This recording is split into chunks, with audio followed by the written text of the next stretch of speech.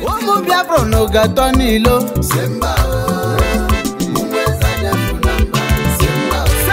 Omo Biafra no gato ni Egypt.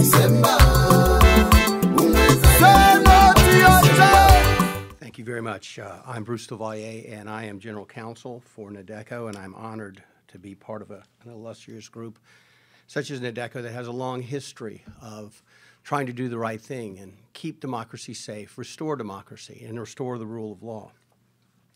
And the primary question I think that should be asked, most of the people here in the audience know this, is why should we care about Nigeria? Why should the United States care about Nigeria?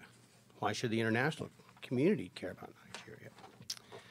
What would you say if I told you that there was a country that has arguably the world's oldest democracy with full participation of all of its members? What would you say if I told you that there is a country where a group of people has the oldest written constitution featuring guarantees for individual freedom and due process in the world? What would you say if I told you there was a country that featured full participation of women in its political system, both to vote and to govern? And they started doing this when Europe was in the Dark Ages, in the 800s. What would you say if I told you there was a country that is consistently in the top 10 of oil-producing nations since the 1980s? What would you say if I told you this same country has never been openly antagonistic or antagonistic to the United States, has never been an enemy of the United States, in fact, has never been an enemy of the West? What would you say if I told you this very same country has the greatest number of doctors living in the United States of America per capita than any other nation in the world? More than England, more than Russia, more than Germany. What would you say if I told you that 29% of the immigrants from this country over the age of 25 hold a graduate degree, when you compare that to 11% of the population of the United States over the age of 25 holding a graduate degree? This country has almost 3 times more people holding graduate degrees here in the United States, contributing to our economy and our well-being and our security. What would you say if I told you the same country has 45% of the involvement of its people, the immigrants that live here, the diaspora, in education services, and most are professors at top universities? What would you say if I told you the same country I'm talking about has they're entering the medical fields and the technological fields in a rapidly expanding rate? They're increasing the U.S. economy. They are entrepreneurs. They are making America better, building tech companies in the United States to help the people back home. Would anybody be able to guess that country was in Africa? Would anybody be able to guess that country is Nigeria? Because it is. That's Nigeria. So when you say, why Nigeria, it is almost a fool's question. One of the greatest nations that has all of these things going for it, and yet we constantly turn our back on Nigeria. Shouldn't we be favoring this nation? Shouldn't we be more attentive to this nation? Shouldn't we treat this nation, this giant of an entire continent, not of a region or an area, of an entire continent that stands out as a shining beacon? Shouldn't we treat them as especially favored allies of the United States and indeed of the West? Especially given the insecurity in the world today with issues relating to extremism and energy shortages. Don't you think that this is a nation that the world should readily leap to the fore to protect, to ensure the well-being so it can continue on its pathway to greatness?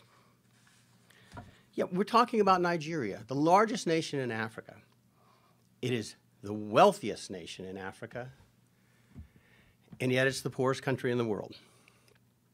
Nigeria now has more people living below the poverty line than any other nation in the world, which is a remarkable feat, given that there are 234 million people in Nigeria and approximately 1.4 billion people in India, the former dubious leader of world's poverty. How can we let that happen? How can we turn our back? How is that possible? Nigeria is also the site of the largest genocidal slaughter the world has seen since World War II. And yet nobody wants to talk about it. Nobody wants to do anything about it. I am here very proud to be involved with NDECO because NDECO wants to do something about that. Something is very, very, very wrong. And it starts with the ability to choose your leaders in full, open, and fair elections. Nigeria has descended into a kleptocracy.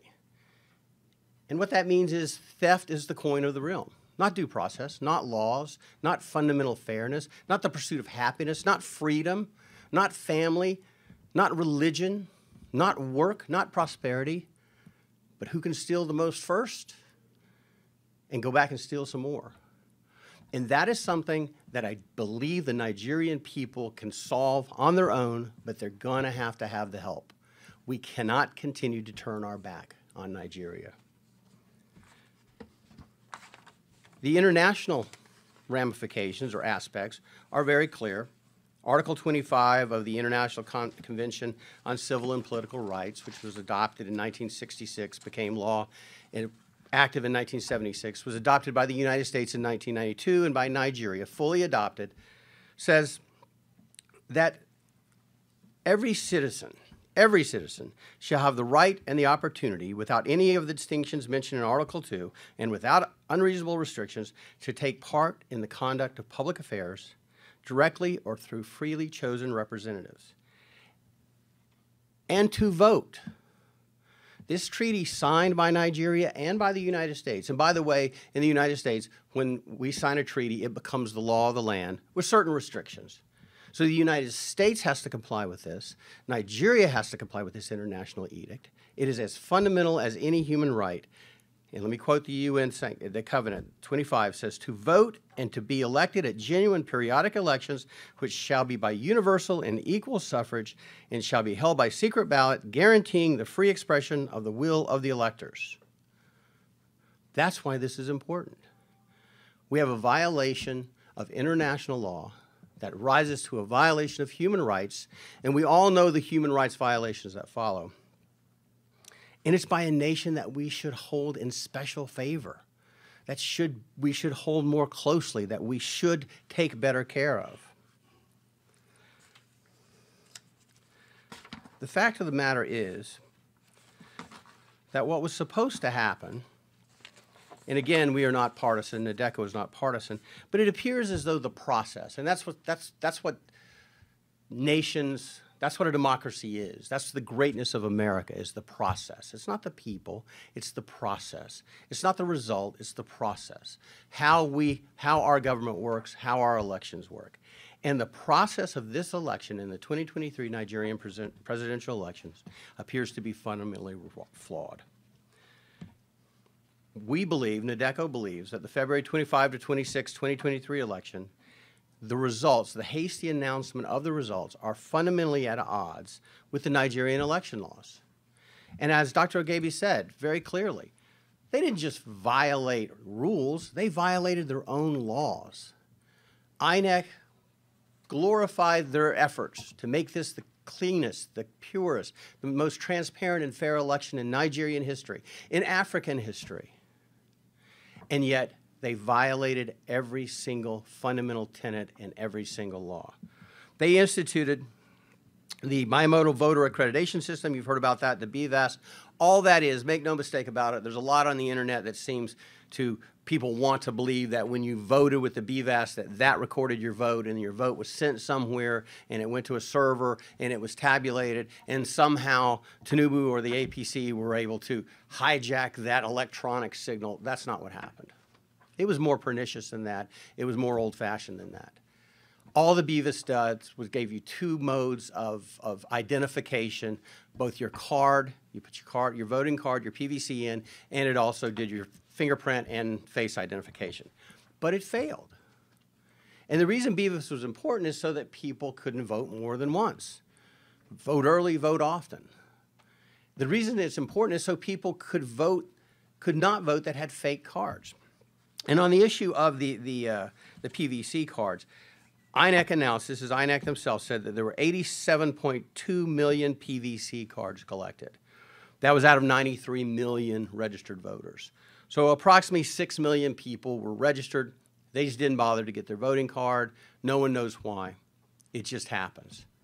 But what's fascinating is, if you consider it true that 87.2 million people had PVC voting cards and could have voted,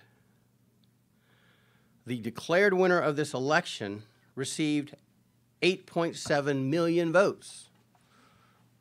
Now, out of 87 million, the math's not real hard. That means that Mr. Tinubu got 10% of the vote. He will be ruling the wealthiest economy in Africa with a mandate of 10% of the population. That's extraordinary. Something is seriously wrong. Something is seriously wrong. Additionally, we believe that what has to happen and why we're here today, and NADECO is leading the charge, we believe that INEC has to prove itself. It has to prove the results it announced were true and were real. There are 176,600 polling stations. That's a lot of polling stations. INEC's rules required each polling station to collect the votes, count the votes, and they do it the old-fashioned way. They get the paper votes, they count them. They put them in stacks for each of the primary candidates. They were to gather those results, publish the local results, and then transmit the results, and ultimately they would go to Abuja and be certified. Well, what happened was they published some of the results early on, and then they took them down. And so what they have is something that looks a little bit like this, scribbling, when it used to look like this, where it was written. Someone didn't like the results. That's what appears to have happened. Dr. Ogebe observed it happening. So what we have is vote rigging, vote buying, and bribery. So despite INEC's efforts, nothing good happened. And we're back to the same old thing, the same old efforts. So what do we do? What do we do in the United States? What do we do as members of the diaspora? What do we do as international attorneys or international law folks? What do we do to ensure democracy can thrive? That the promise of 1960 can become true again, hopefully. Well, we are asking that INEC throw open the curtains and let the full light of truth come in to prove the transparency and the veracity of the results they've announced. If the results are true, they should be able to prove it. It is absolutely not extraordinary to ask them to prove it. Show me your math. We've all gone to school. Show me your math. You've got a number. Show me how you got to that number. Prove what you did. There can be no debate that the initial investigations indicate that they were savaged. The rules were savaged. The rights of the electorate were savaged. It was polluted by blatant and widespread corruption. And as Dr. Lloyd said, the four horsemen of democracy's doom, bribery, intimidation, insecurity, and vote rigging, appeared to trot and run roughshod all over the nation. They were harnessed to skew the results. We, NADECO, call upon the people of Nigeria to act peacefully, but to demand that proof be provided to them, that INEC prove the results they've announced. We also call upon the international community to join together with the Nigerian judiciary in a concerted effort to condemn and set aside the hastily announced results and instead proceed with the solemn seriousness this deserves. Again, one of the world's great nations is at peril here, continues to be at peril here. We need to make sure we don't continue to turn our back on Nigeria. And what we're asking for is very simple. Prove to us. Prove. NADECO says prove to us that if there is a Nigeria and there is a democracy in Nigeria, that it was arrived at lawfully and in accordance with the rule of law. The continuation of power by the ruling party is a wholesale disenfranchisement of Nigeria without more. That is little more than a dictatorship. And it's a new dictatorship. But it is nonetheless a dictatorship because it's imposed apparently against the will of the people. And we believe the will of the people of Nigeria must be preserved, it must be sanctified, and it must be held with the most solemn of regard. This event is designed to lead a global call to action, to address INEC's duplicity, and to make sure that the truth is told, and that what happened is exposed, and the next steps can be taken. And I, for one, I know there was a lot of skepticism. I've appeared in this, well, a few rooms over a few years ago on the Uzodimma issue. I was involved in drafting briefs that were filed there. The Nigerian judiciary cannot always be relied on to do the right thing in elections. But I take a little bit of hope. You've got to be an optimist. You have to be an optimist. Because your faith in God and your love for your country and your love for your family, you got to be an optimist. The Nigerian judiciary showed us they have the ability to disregard what INEC says and chart their own path toward justice. Now, we may disagree with what they did with Uzodimma. Certainly, Ihe disagrees, and my clients did, but they have that ability. So the Nigerian judiciary, there's a small spark of hope. The recent ruling to free Mazi Nnamdi Kanu and to impose a substantial fine of 1 billion naira for his wrongful retention, that gives you hope. I believe the Nigerian judiciary can do the right thing.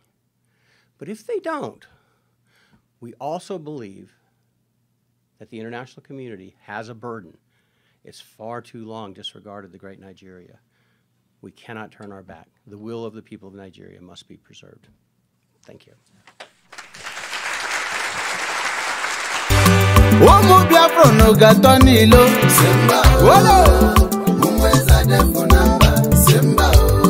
Womo Biafra no gato ni Jim. The time is now. Me person, abe put ya down for this announcement where they come from the Republic of Biafra government in exile, Maryland, USA. Countryman and woman of Biafra. Shebi, election don't come and you don't stay waka go. Unu welcome back but bad as a bad. No be as we reason am, now it takes shele. That one show say, Baba God on hand dey the home matter he don't clear for eye. Say they no want make a Biafra come and make even Igbo man we qualify, we get every he take to sit down as president for where who side no before we are Fulani people them do. We be Biafra government in exile. Where are we headquartered day for Oxon Hill, Maryland, USA. As it be now, they call all sons and daughters of Biafra land, those where they for Lagos, plus including the northern part of Nigeria. Say make them begin come home. Sake of say science they ground say as it take Bizo as at 1945, 1955, go reach 1967. It be like say he won't Bizo again. The choice today we have now to call former President Obasanjo plus other Ogbonge leader them we make a brain make it for form Papa interim government where he go dey them leg to conduct a referendum for all sons and daughters of the soil where Nigeria trap. Make we for kuku carry jeje comot body go our own kia without any blood throw away. Our fellow Biafran person, we don't tranda to govern ourselves. We get every when it take to range things fine. No matter the year where they carry man pikin do for general election we don't already design our currency money plus including we international passport and postal stamp and other etc. them. We don't even range collabo with other countries them around the world. True. Now time to go be this. Make we gather body come together, no more divide, plus the strat. IPOB members where they under IPOB DOS, plus including IPOB autopilot where they under the parole of Simon Ekpa, plus including other freedom fighter them. The time don't come to beg for our we survive. As people them we get to fight for our freedom. BRCB. We no first ask for this one but now as they don't push man picking come out the mud, now in they bring the Lego. We no be slave for our own land. Enough is enough. I beg, if you hear this one, make a yarn, give your brother, even reason your sister, plus on top of that one, to tell your neighbor. Say, say, we get to act, even self. It get meeting ayayo on top summit for all Biafra freedom fighter them. Ndo to nine in support of self-determined those who they support peaceful separate through referendum separation from Nigeria. The meeting they don't fix am to shele on 23rd June, including 25th of St. June 2023 for the Biafran Government House, Oxon Hill, Maryland, USA. Abeg, make you prepare. Come for this meeting ayayo where the important power well. For more story, make you visit www.republicofbiafra.org. This message they come from the Republic of Biafra Government in Exile, where they for Oxon Hill, Maryland, Washington DC metropolitan area, USA. We got everything. Omo Biafra no got Tonilo.